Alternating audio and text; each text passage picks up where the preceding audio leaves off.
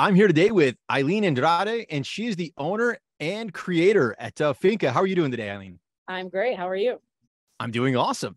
Well, I am really excited for this conversation. To give everybody a little context, you've got 3 restaurants there in South Florida, specifically the Kendall and Doral area, if you're familiar with South Florida, and that's FINKA, Amelia's 1913, and Barbacoa. Very exciting. So Eileen, how did you get into this? Maybe give us the short version of your ascent to where you are right now. I'll try to give you the shortest version possible. So my parents grew up in the restaurant industry. My grandfather had a couple of restaurants in Cuba, 5 restaurants and bars in Cuba. They came over to Miami for political reasons, and my grandfather continued to work in the restaurant industry, came here with $500 and started off as a busboy and built his way up until he had his first restaurant called El Teide, which was like a 8-seating countertop where they didn't really have a menu. It was kind of whatever he could find and put together. And it was, my grandfather was the chef, my uncle was the sous chef, my mom was the server, and my grandmother was making the coffee. So that's how we started here in Miami.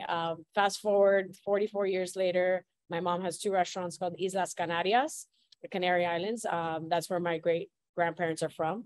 And yeah, I grew up in the industry, but seeing as laborious and demanding as it was, I kind of said, I do not want to follow in my mom's footsteps. So I went to design school and I studied fashion merchandising, and I got a bachelor's in fashion merchandising. And I did styling for a couple of years here in Miami. But at the time, fashion it's still not at its peak in Miami, but it just wasn't where New York and LA was. And I wasn't really willing to move there. So I said, I'm going to take a break from fashion, and I'm going to go ahead and give this family business thing a shot. So I went ahead and started working with my mom at a bakery that I helped her open, which was a bakery and a restaurant as well. We were kind of trying to find the angle. And I said, let's just do 2 in 1. We'll do half of it a bakery, and the other half we'll do a full service restaurant. So that ended up being very successful. And that's where I kind of got my feet wet. I started off with managing, and it was interesting. I had to manage people a lot older than me when I was 20 years old, but it taught me a lot. And after managing, I went to back of the house. So I did hotline, I did, pastry. I was helping do like croquetas, bocaditos. I did all the stations, and I realized that my heart was really in the back of the house. And I just love the adrenaline in the kitchen. And that's just like kind of what sparked this whole thing of like, okay, I can do this. I like it. I felt like I was being artistic with the food, and I felt like I was still managing, a team. So I opened a food truck. That was my first baby. That was called Cuban Cube. And I was 21, maybe. Yeah. Well, 21, 22. And I did that with my brother, Jonathan, who's also in the family business. And we did that for a few years. It was interesting to work with my brother on the road, for sure, in the Miami heat. And we did some really cool things. And then, eventually I said, okay, I think we've established a name for ourselves, on our own without being tied to, my parents' restaurant. And I opened my first brick and mortar, FINKA Table Tap, in 2014.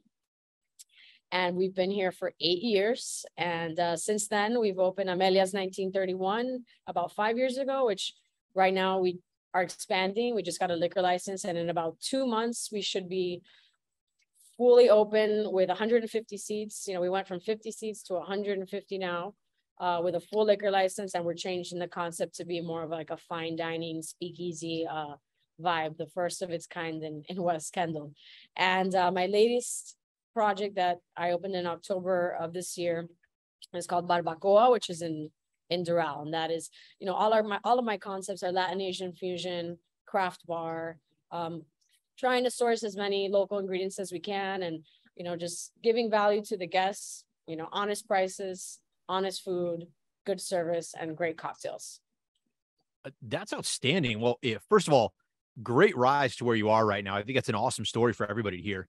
When you look at your concepts you have right now, and I mean, you have a consistent theme going throughout them right now, but what out of any of this, are you excited about most right now? Right. I mean, like you mentioned your liquor license, you mentioned, obviously expanding Amelia's, what kind of things are you excited about as you continue to grow? I think I'm just getting more granular and geeky in the bar right now. I've always loved cooking. I've always loved food. Obviously, I grew up in the kitchen with my family, but you know, at the other restaurants, my parents' restaurants, they don't really have a strong bar program because it's kind of a mom and pop kind of vibe. And we were the first people to kind of bring this craft cocktail bar culture to West Kendall. So I've learned a lot. And, as much as I love cooking, I think being a liquid chef is kind of funner because you don't sweat as much and you kind of are doing the same thing. I'm not a bartender. I'm not trying to be a bartender, but I do think that a successful and a very good bar is essential to a restaurant. Proper cocktails, proper ice, a really good back bar with a good selection. And so I've been kind of diving into that part of the business lately for sure. And now with Amelia's, we're going like fine dining cocktails. So I'm excited about that. That's awesome. I love that phrase, liquid chef, right? So now you got my mind turning here, right? So like what kind of elements or what kind of things do you and your team find really exciting in that space, in the bar space? Well, I just feel like you're kind of being a cook in the sense of you're mixing ingredients and making them balanced. You have to know flavor profiles. You have to know about dilution. You have to know about shelf life for certain juices or syrups. Playing around with bitters, that's always fun. I just feel like there's more freedom because most people who sit at the bar say, hey, I'm in the mood for something light, refreshing, and spicy.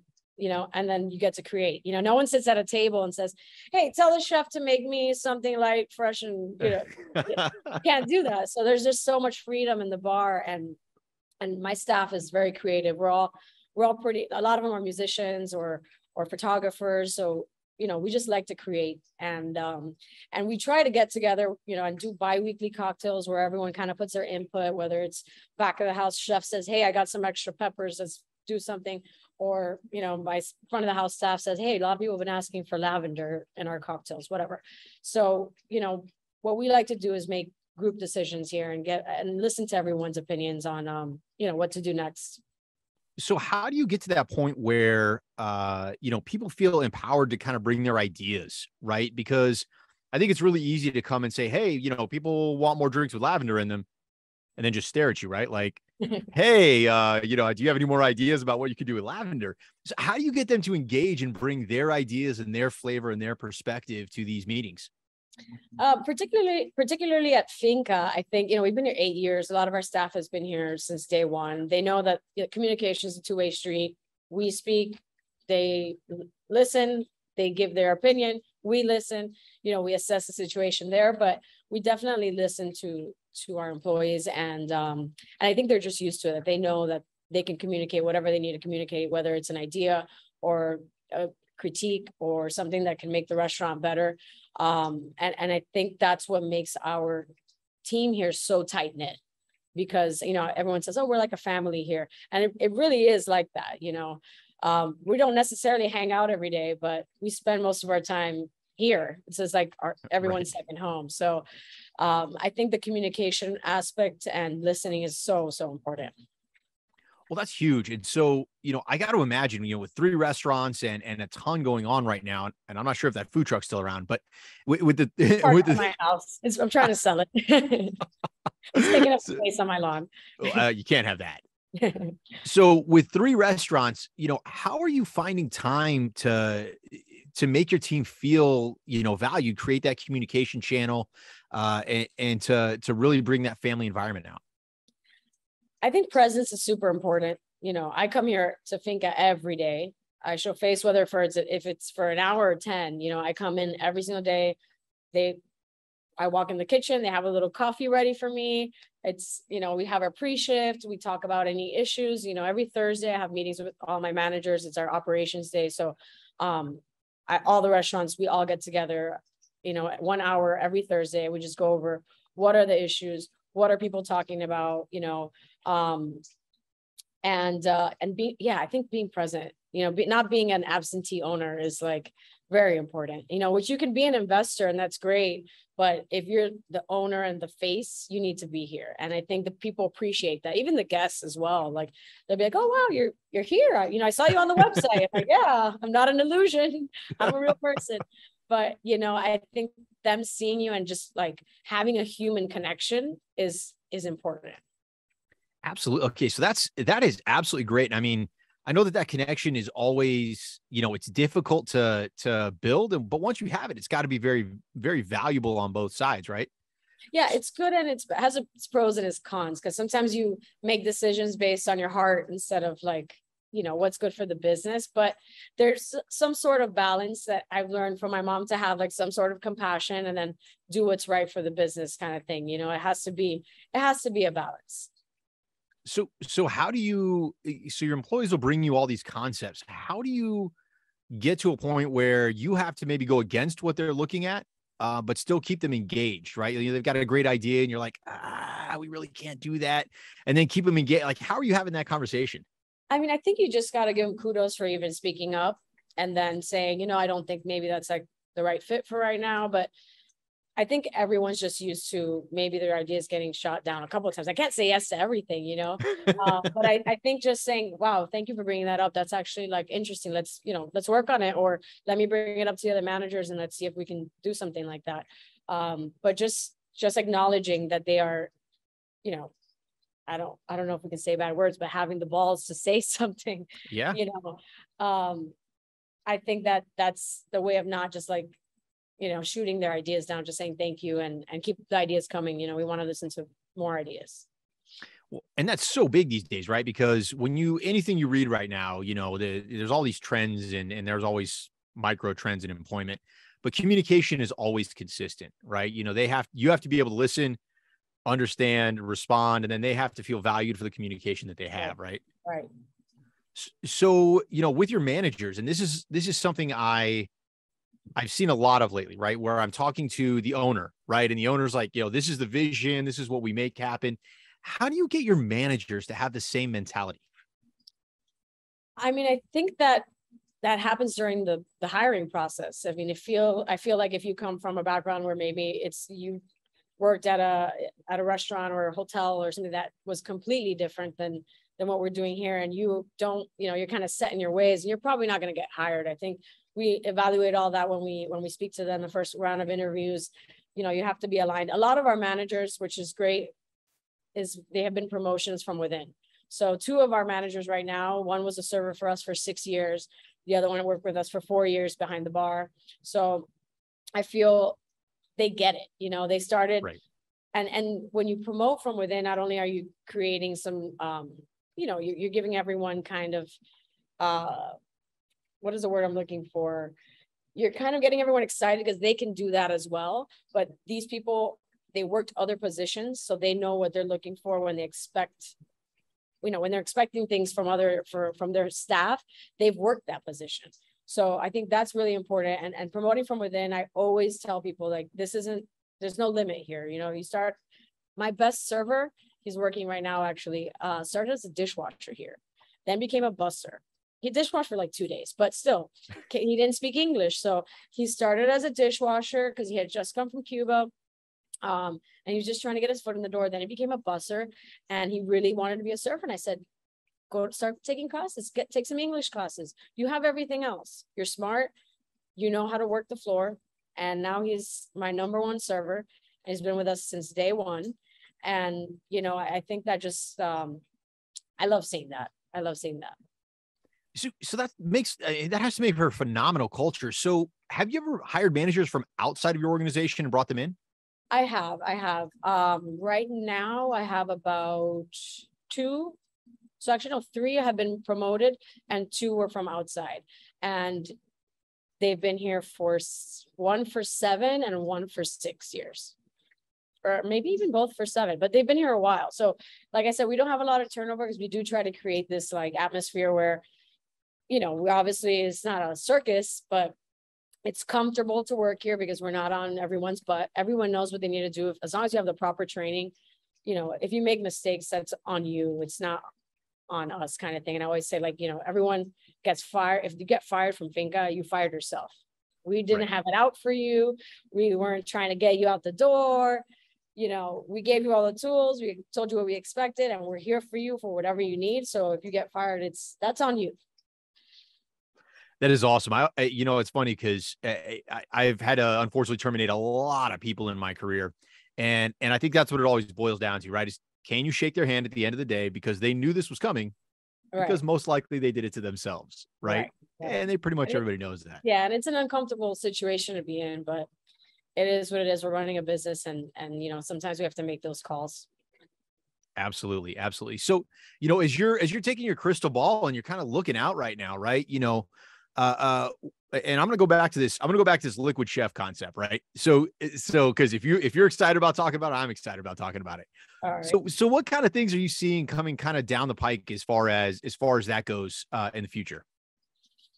Well, my partner, she really wants to open a bar. I told her, give me a couple of years because I gotta get Amelia's going, and that's gonna be, probably there every day for 2 years until I can kind of step away and say, all right, you're good, you're good. 3 restaurants are good, and our dream is to open a really cool cocktail bar. So that's kind of what I see in my crystal ball. We'll see how that pans out. But after that, after the bar, I think I'm good. I think I'm done.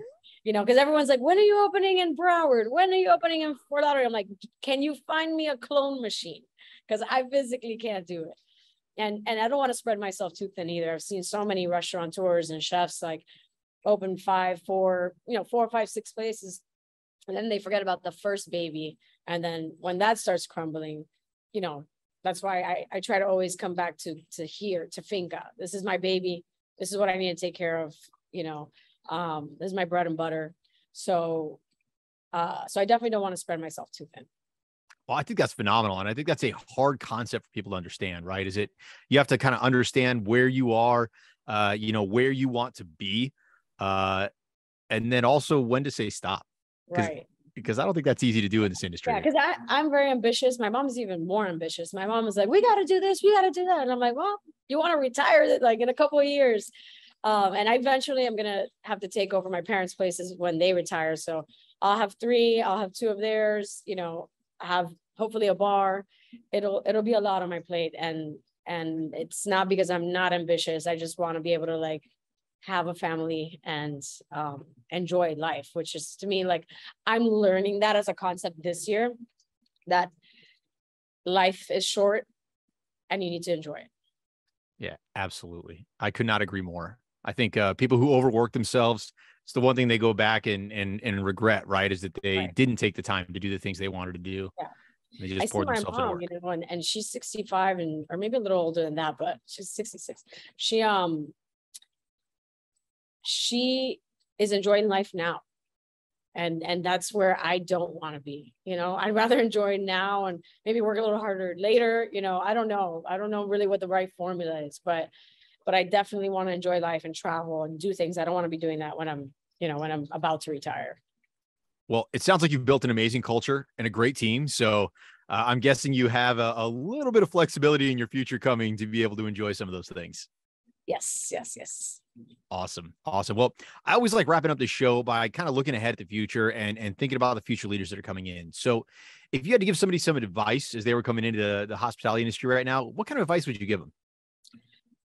It sounds corny, but I'm going to say lead by example. A lot of people are surprised to see a manager or the owner, myself, on my hands and knees scrubbing something in the toilet, plunging the toilet, like in the bathroom, plunging the toilet, helping the dishwashers. Like people, that's how you gain respect, and that's how you gain a staff that you can retain, because they want to work for you, because they know that you're not here to just make money off them or just to make a quick buck. You're here because you are passionate about it. You want to like work as a team to make sure everyone's comfortable, to make sure we put out the best work and give the best service and serve the best food. And as long as you're passionate about it and you can lead, whether it's with your words or your actions, but I found that to be like weird for people. And I'm like, what do you mean? They're like, oh, my other boss, he would just show up and sit and have dinner with his friends, and that's it. He didn't talk to us. We didn't have human connection with the owner of the other restaurant. And I feel like that's important to be physically here on their team, working side by side with them, and just having that level of respect that goes, 2 ways.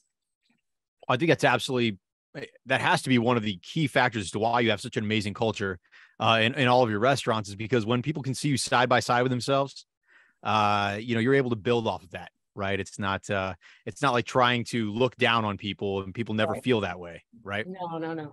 It's about lifting them up and just saying, if you want to do this too, which it's a crazy idea. Owning a restaurant is a crazy idea, but you can do it. And as long as you have drive and good work ethic, then you shouldn't have an issue.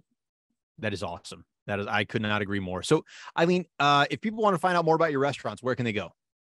So I guess the easiest way is through social media, Instagram, FINKA Table and Tap, Amelia's 1931, Barbacoa by Finca. We have our websites up. We got Instagram. We put mostly posts on Instagram. And we always have like fun events going on. We had a cocktail class yesterday at Barbacoa. We're planning a murder mystery dinner for October at Finca. So we've always got fun events happening, and we always post it on social media, so they can check it out there. That's awesome. And if people wanted to reach out to you, are you on like LinkedIn or something, or where can they reach out to you? I think I have a LinkedIn profile, but I never check it. On Instagram, Eileen Andrade. I'm there. I always respond to all my messages, so you can always reach out. Awesome. Well, that is wonderful. Eileen, thank you so much for your time today. A lot of great information, and I wish you the best, especially on your expansion. Thank you. As you continue to grow. So thank you very much. Thank you so much, Chris. I appreciate it. Absolutely.